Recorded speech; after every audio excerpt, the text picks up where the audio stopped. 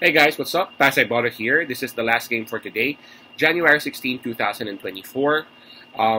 We have another Western Conference battle here. OKC Thunder going up against the Los Angeles Clippers, and that one will happen at 10 o'clock p.m. Eastern Time. That's going to be 11 o'clock a.m. here in Manila. I'm just inviting everyone who have not subscribed yet to our YouTube account or YouTube channel, Pasay Baller. Please click on the subscribe button below. At the same time, hit on that bell logo. That way, automatically, you guys will be receiving notifications whenever new videos are uploaded.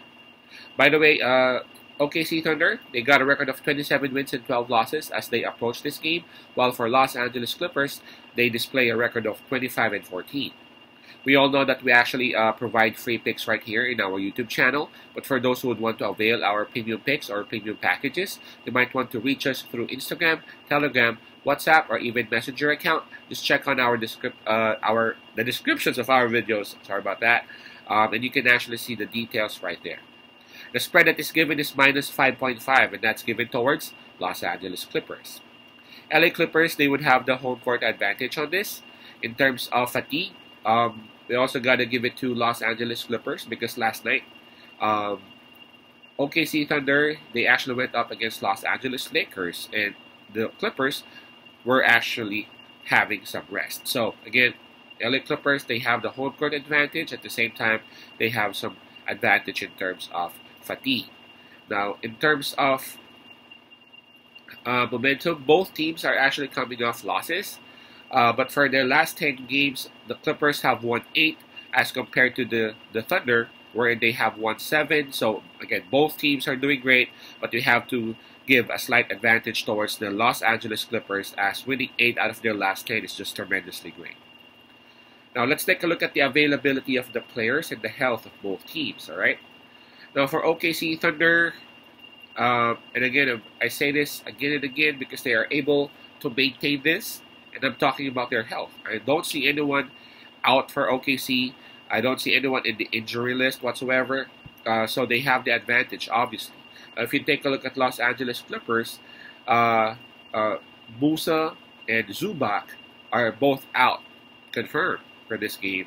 And we have Xavier Moon listed as game time decision for the Clippers. So again, 2 players are already confirmed out, including their starting center.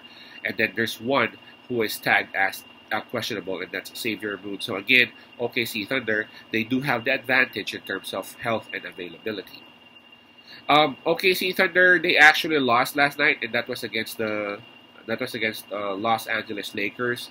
So yes, the Clippers, they have some advantage in terms of fatigue because they were resting up last night, while Thunder, they were going up against the Lakers. But at least OKC Thunder did not have to travel because again they stayed in LA to go up today against the Clippers. But still, we have to give a lot of advantages. Talk about different factors for the Clippers. And one thing that I actually like about the Los Angeles Clippers is that when they started winning, because as you can remember when James Harden got into the Clippers, they started losing, right? But then when they started to win, they were just on a roll. I mean, they were on a roll. It's hard to beat them back to back. That's one thing. If they would lose, yes, of course, they ain't perfect. But the next game, you would see an entirely different Clippers, shooting that ball, trying to get that ball from from their opponent. Now, there is also an advantage that OKC Thunder that can take advantage of, and that is the absence of Zubac, right? And we all know that the OKC Thunder, they have this rookie Chet Holmgren as a monster, as one huge rookie. And Zubac won't be there, so if they could actually set Holmgren in those easy baskets, they would definitely get a lot. But one should not overlook the capability of Daniel Theis. Daniel Theis, obviously, he is smaller. Zubac is wider, Zubac is taller, but Theis is such a wise and a strong center.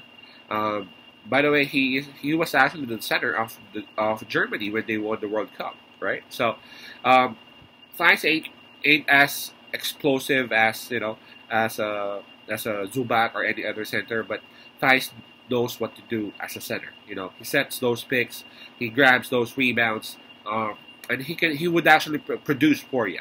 He would give you points, he would give you turnovers of the opponent's eye, and he would also grab those rebounds. So I think I think what this does for OKC is that it just gives them a chance, but still I'm siding with I'm still siding with LA Clippers to win this one. Now, in terms of the spread of -5.5, I feel like they should be able to take care of that. SGA would also be tired trying to contain Paul George. So I don't think OKC Thunder would be able to really play the way they do in terms of their offense, because again they are a bit tired, and this Los Angeles Clippers, I expect them to really attack OKC Thunder early on. So my pick on this one would be LA Clippers -5.5. I'm actually expecting a huge scoring game from Kawhi Leonard of this matchup. Again, that's Clippers -5.5. Peace out. Pasay love, and God bless.